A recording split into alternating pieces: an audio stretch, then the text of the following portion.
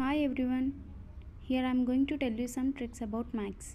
Today's topic is how to find prime numbers within just 15 seconds. Let us go to our topic. I have written 1 to 100 numbers into rows of 6. Let us start to find prime numbers. 1. 1 is not a prime number and it is not a composite number as well. Now we start with 2. I have circled 2 because 2 is a prime number.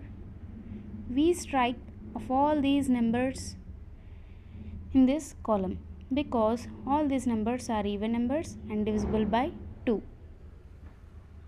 Similarly, 4 is divisible by 2.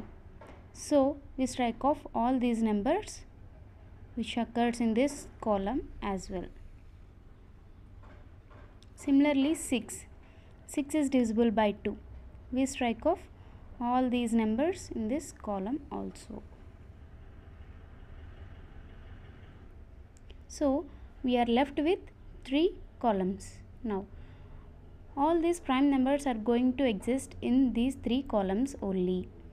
So that solves half of the problem. Now going to the next number 3. 3 is prime number. Under this 3, in this column you find all numbers which are multiple by 3. So they cannot be prime number divisible by 3. So I have striked all these numbers in this column except 3 because 3 is a prime number. Now going to 5.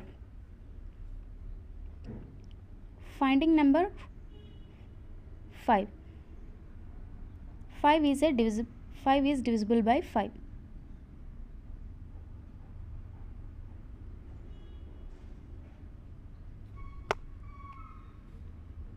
See, you have to move diagonally.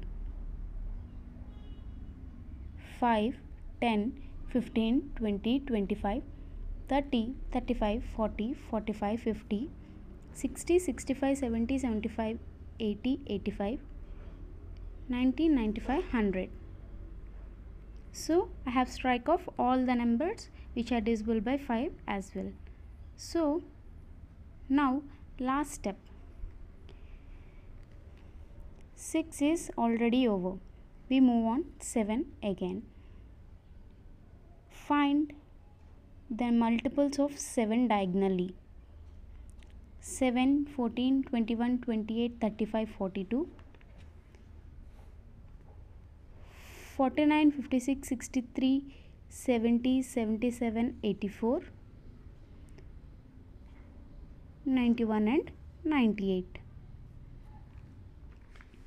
This is how we arrive at prime numbers. All numbers which are encircled and all numbers which are remaining, these are 25 prime numbers between 1 and 100. Isn't it simple? One question which I arises is why I stopped at 7 and why didn't I move for next? See, as I taken up to 100,